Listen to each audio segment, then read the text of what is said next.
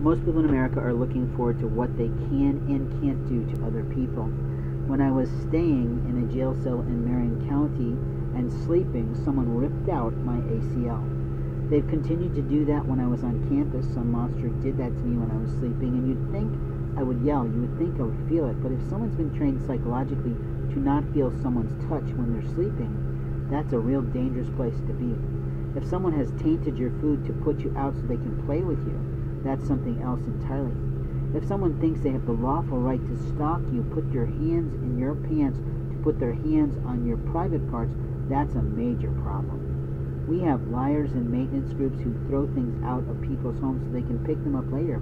We have Hispanics and Hondurans that do that all across campus, and they're walking around with hundreds of keys from JCM, and I'm like, what the fuck is that man doing inside that house?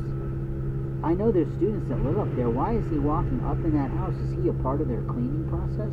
Did the JSM company allow that Honduran or Hispanic little vertically challenged man like me, I'm vertically challenged too, to walk in someone's apartment with his broom and his dustpan? I think not.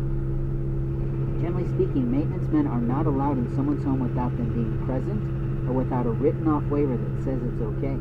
There are some apartment complexes like my old one that was sort of a half HUD housing and half good place to stay in Noblesville, Indiana, that openly did that, and I was pretty fucking pissed off because I was pretty damn sure that their little maintenance boys in their late 20s and early 30s were fucking around in my home, stealing my property all the time, and I guarantee that one of those girls named Ashley stole my entire rock collection from me.